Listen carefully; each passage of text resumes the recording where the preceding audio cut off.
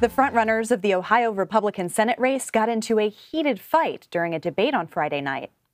I can tell you, filed that with the Federal Elections Commission. You own stock in Chinese Petro. I personally didn't buy the stock. You made millions off it, sir. I don't think I made millions off of anything. I'd love to have made millions off of Chinese Petro. First of all, Shanghai Shenda and Chinese Petro. Buying a second, you may not understand this because you've I never been in understand the. it fully. No, you don't. I do. You've never been in the private sector in your. All right, gentlemen. I've worked, sir. Josh, squat. About 2 tours in Iraq. Don't tell me I haven't worked. Don't tell me I haven't worked. You don't know squat. It's okay, right? You don't know squat. 2 tours in Iraq. Don't tell me I haven't worked. Back off, buddy. You're gonna. You back off. Come on. Never that'll happen. Let's sit down. Never. Watch. Yeah. Watch. We'll square it away with the dealing with the rules. wrong dude. No, you're dealing with the wrong guy. You watch what happened. You watch what happens. Josh Mandel and Mike Gibbons, who you saw in that video, reportedly continued fighting off stage. These two are leading the pack of Republicans, hoping to take over the seat of Senator Rob Portman, who is retiring. The primary election is currently slated for May 3rd. Haley BeMiller is with me now. She is a political reporter for USA Today Network, Ohio. Hey there, Haley. Okay, so we saw that video exchange. Tell us a little bit more about what happened between Mike Gibbons and Josh Mandel. What is the backstory here? Well, I will start by saying every time we think we can predict something in this race, something like this happens.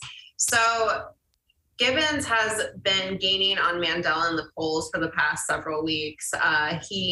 Before that, Mandel was considered the presumptive frontrunner. He was leading all the polls. He also has the most name recognition of anyone running in the GOP primary. So going into this debate, you knew Mandel was going to go after Gibbons. Both men see each other as kind of their primary opponent at this point. And then things really just escalated from here. Mandel is known for being kind of an outlandish, aggressive, very in your face. He casts himself as a fighter. And so this was an example of a situation where, he took that to the next level and appeared to get very angry when Gibbons made those comments. Can you kind of take a step back a little bit and kind of give us a sense of how this race is shaping up? You mentioned that these are the two leading contenders, but what do we expect ahead of this Republican primary? This race has seen a lot of twists and turns, and we still don't have a clear sense 2 months out who might actually win the GOP nomination in May.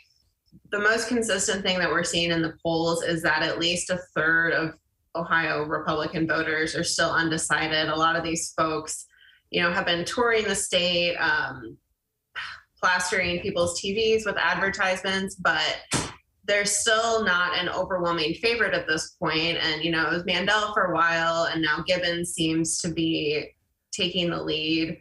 But we're still waiting on former President Trump's endorsement.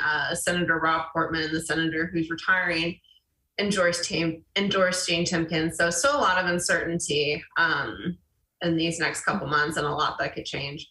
Yeah, I want to ask you about former President Trump's potential endorsement. He has said that he plans to endorse in this race, and all of the candidates in this race on the Republican side are vying for his endorsement.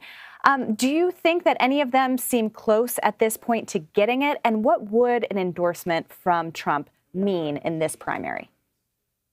Well, I'll start with the second part of your question. It certainly wouldn't be a big deal in Ohio. This is a very Republican state, very much a Trump state. He won by 8 points in both 2016 and 2020. So he's very popular, especially with the GOP primary base. And a candidate who got his endorsement would certainly stand to benefit from that. Whether that guarantees him victory, I don't know.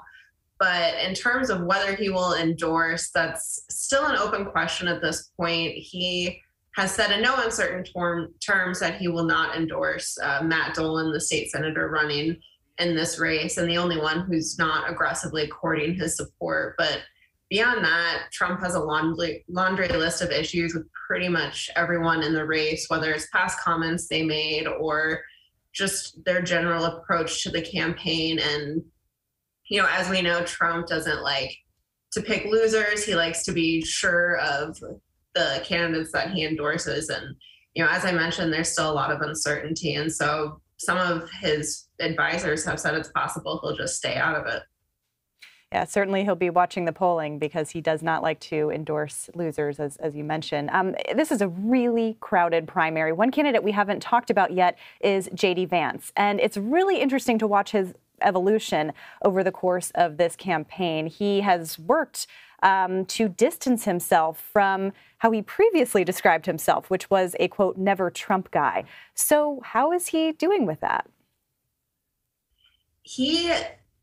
At many of his events, he starts out by talking to people about that because he knows it's kind of the elephant in the room, and certainly the thing that his opponents have been attacking him on. The way he presents it is that back in 2016, he didn't think Trump was going to fulfill all the promises he was making, and that Trump basically proved him wrong. That still hasn't accounted for some of the other comments that he made about, the former president's supporters and things like that. It's certainly something that people are asking him about. They're curious about his change of heart. I don't know that, there may be people out there who will not vote for him because of this. It's hard to say right now, but it is something that's coming up a lot, and he's had to account for it. All right. Well, a lot of characters in this race. We'll all be watching very closely. And May is supposed to be the month for the primary. A lot of other interesting primaries that month. So we will keep an eye. Haley BeMiller, thank you so much for being with us.